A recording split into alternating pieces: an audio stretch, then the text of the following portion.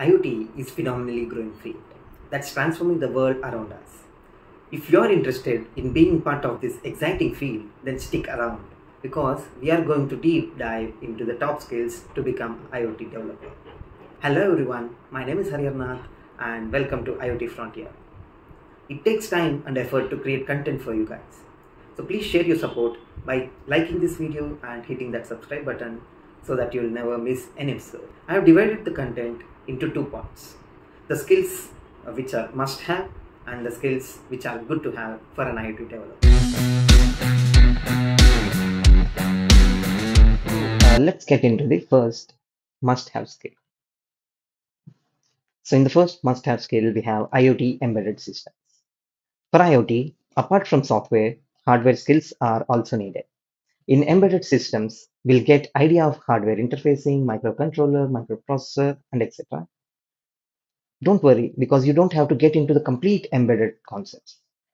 You can have the basics of the following, like how the sensor work, how they can be interfaced, as well as how the actuators work, how do we acquire the data from the sensors using microcontrollers and microprocessor, using the development boards such as Raspberry Pi and Arduino. Then we need to know the serial communication protocols. So in embedded systems, serial communication protocols means like the communication refers to the exchange of data between two microcontrollers in the form of bits. And this exchange of data bits in microcontroller is done by some set of defined rules, which are called protocols. So totally they are called communication protocols. So now if the data is sent in series, it is called serial communication protocol. For example, we have Ethernet, I2C, SPI, RS-232, CAN protocol. So all these come into serial communication protocol. So if you try to learn these concepts in the IoT embedded systems, then we are good to go. And to learn more about this, we can work on Arduino and Raspberry Pi boards with multiple sensors and actuators. So by creating your own projects, you will be able to strengthen this skill. So second must have skill, that is networking. So in the networking, as we all know, there are two models, OSI model and TCP/IP model. So once we collect the data from the sensors, those data has to be communicated to the other applications. So here the networking comes into play. So successfully, like if you want to create a successful IoT solutions that rely on effective communication, so we need a secure network. To ensure connectivity, developers should be familiar with OSI stack as well as TCP/IP stack, and also the communication protocols used in those. So we can look into here. So totally OSI level model has 7 layers and TCP/IP model have 4 layers, and we can see the comparison between them. So now I'll be talking about the TCP/IP model, where some of the protocols in IoT that we must know.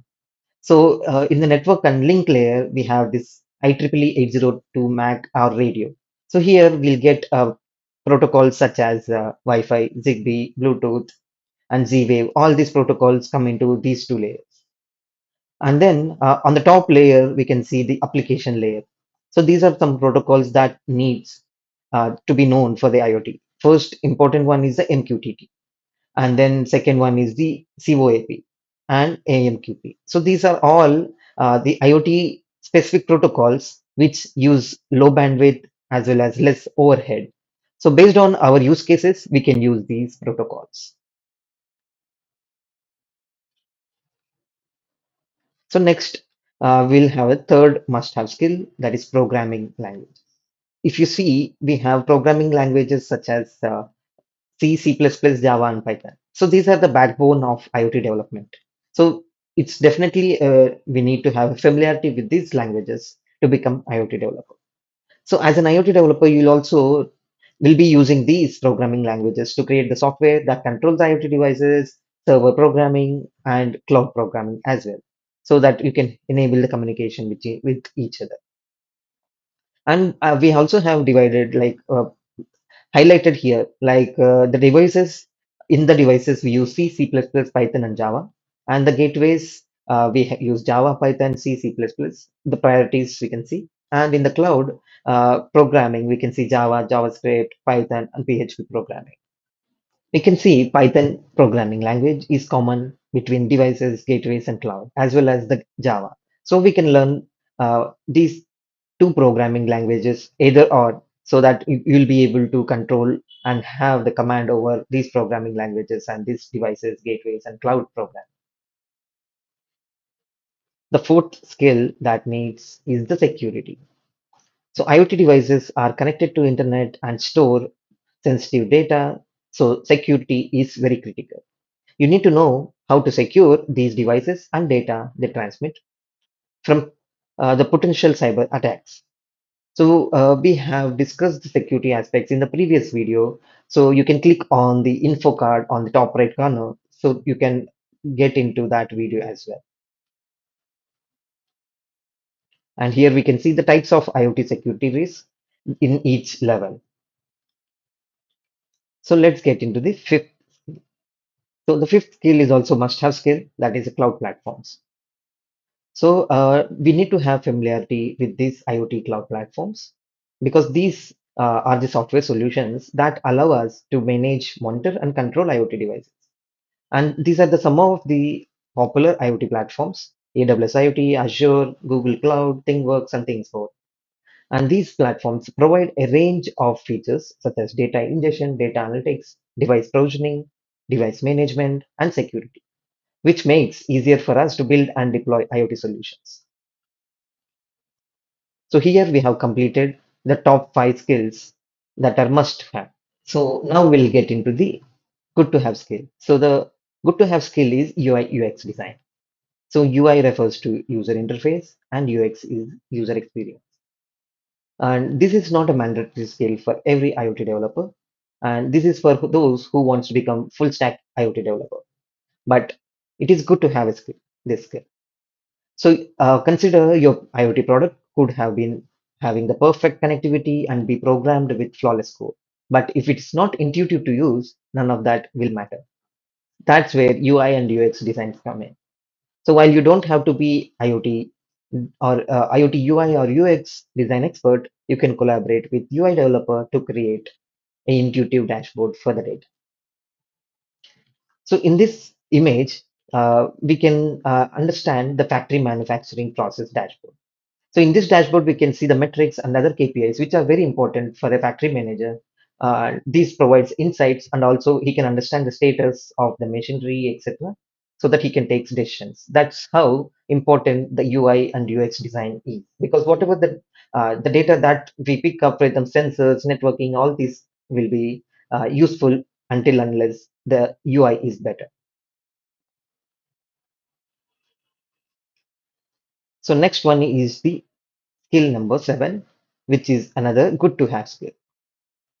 So in this good to have skill, it talks about artificial intelligence, machine learning, and data science. So even this skill is not mandatory skill for every IoT developer. So this is also a good to have the basic understanding so that you can collaborate with AI or ML engineer and data analysts so that whatever you need to have the analysis, you can get that. As IoT products by nature often collect massive amount of data, it's crucial for IoT developers to understand the technologies to extract more knowledge and insights from the data so that we can make informed decisions. So this helps our businesses maximize the value of information being collected. So in this image, we can see three scenarios. One is smart manufacturing, second is face recognition and the people getting counted. The third one is the traffic flow as well as tracking, etc. So we can see all the data goes to control center, which could be either in a cloud or edge platform that uses AI, ML, and data science to provide insights and analytics. Remember that IoT is a rapidly growing field, and there has never been a better time to get involved. With these essential skills, you can become a next IoT developer and build exciting solutions that will change the world. We hope you found this video informative and enlightening. Please don't forget to like this video and hit that subscribe button. In the upcoming video, I'll speak about the career opportunities in IoT. Thank you for watching, and I'll see you in the next video.